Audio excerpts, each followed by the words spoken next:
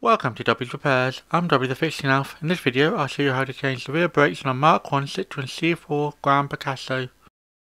So let's get started. The first step we need to do is open the brake reservoir. So we just open it up like this. Nice and easy. Now we need to jack the car up. I've put an actual stand as you can see here. I've already loosened the wheel nuts. And now we'll just remove the wheel nuts and remove the wheel itself. Really quite a straightforward job.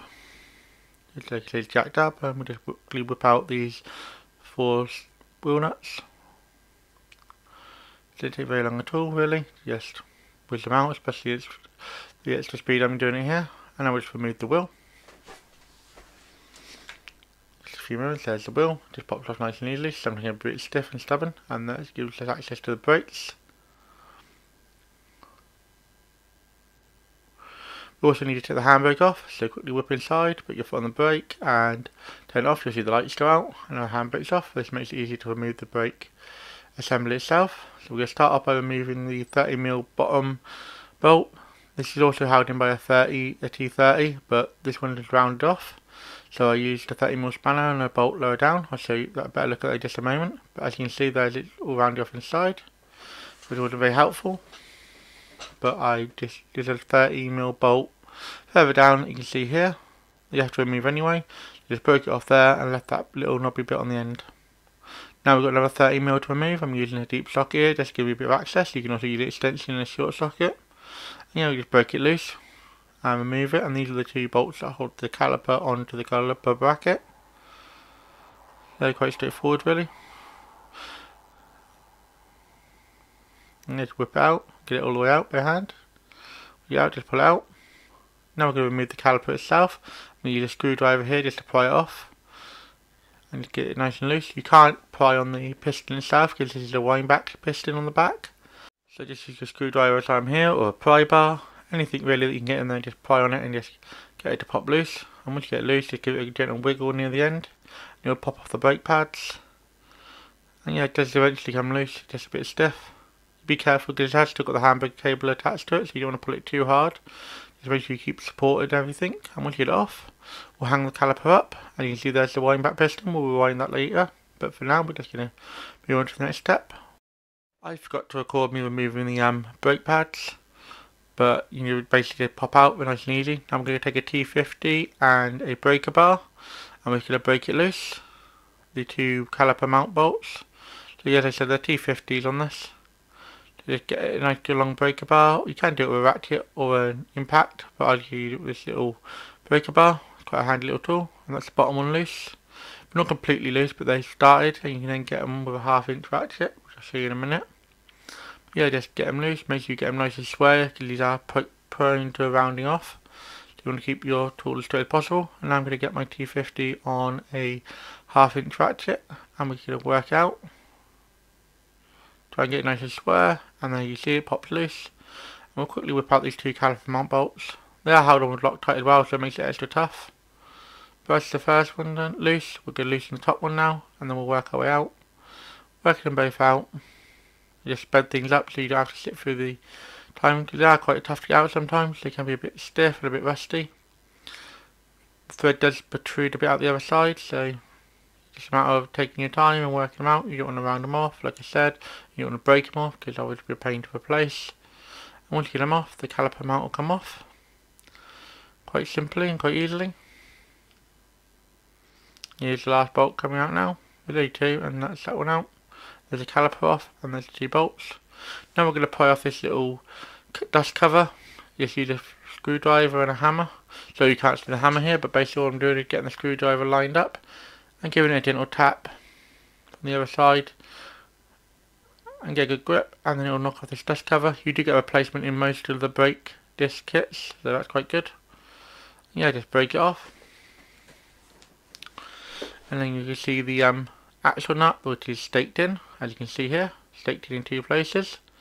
So we'll get a punch in a moment, and we'll knock out these stakes so we can get this bolt off. This is the most trickiest part I found. You're just getting it to come far enough up so you can remove the nut. But you just keep tapping away with I used a punch and I used a screwdriver in the end to get it all nice and loose. As you can see, just keep tapping away and the metal will bend back out. And then get my screwdriver and just give myself a bit of extra leverage, which is always quite good. And yeah, now we're going to do the other little stake that's on there. I don't quite know whether this one's double stake. Normally they're only single stake, and the other side will only single stake, but this side had two. I think someone may have started and couldn't get it in, so I moved the nut around.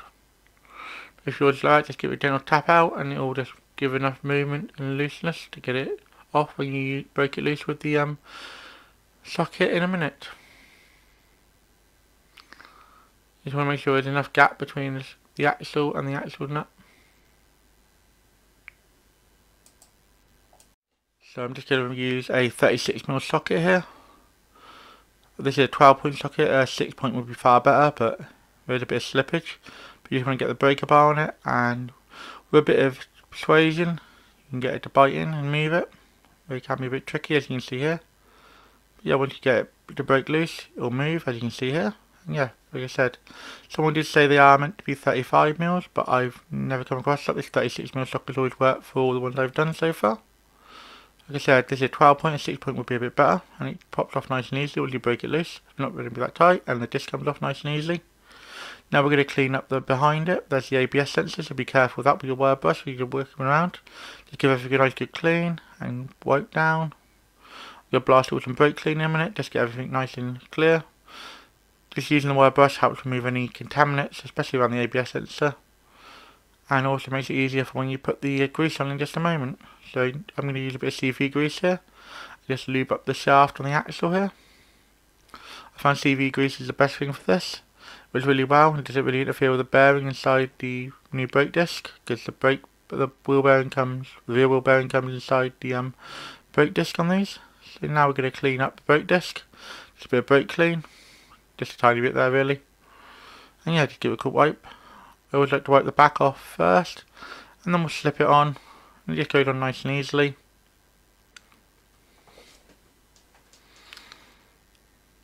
And yeah, nice and easy. Spins really freely, that's what you want. Now I'm going to clean the front up, just give it a nice good clean. Again, just blast it off with brake clean, give it a quick wipe down with a towel. Yeah, it comes off nice and easily. Now I'm going to put the new nut on. Just put it down by hand first, and now we're going to torque it down in just a moment. First, I'm going to get as tight as possible with my 1/2" ratchet and the 36mm socket. Just give it a good tap. Again, it doesn't have to be terribly tight because we're going to torque it down.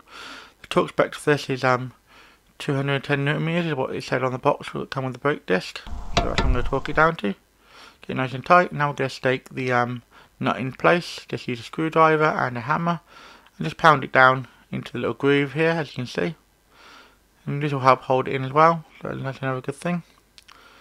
Just tap it down nice and easily. And yeah, definitely get it in. Makes a nice good indentation. And make sure you get this really firmly down. I'll give you a closer look at it in just a second. As you can see, it's now tapped in really nicely. You can also use a punch to do this, but I found a screwdriver was easier. And now we can start reassembling other bits. So here comes the dust cover, the hubcap. And you can use a rubber mallet here and just tap it back on. So yeah, just tap it down nice and easily. Gentle taps around the edge, as you can see here. My rubber mallet had broken, so I had to be very gentle with it. Now I'm going to clean up the caliper mount bracket, so just give it a good old rub off with the wire brush. Wire brushes are really handy for this, particularly this style one. It seems to fit perfectly in the gaps, and you give everything a really nice good clean. And we'll hit it with some brake clean.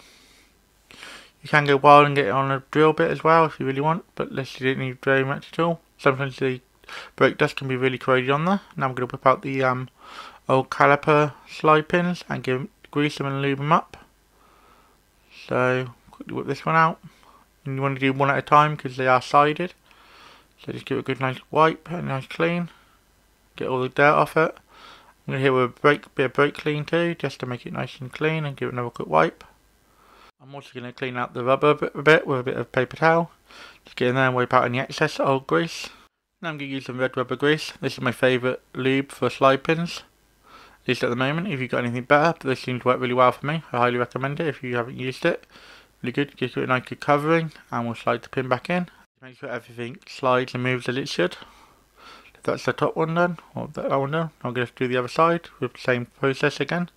As you can see, it's got slightly different marking on the bottom of it. It's got more of a teeth mark on it. This is the bottom one. Yeah, just give it a real good clean the rubber mount as well. Some more red rubber grease goes on. Yeah, just give it a good lube up. Make sure it all slides nice and freely. We'll slide this back in. And yeah, we'll pop it in, make it nice and easy.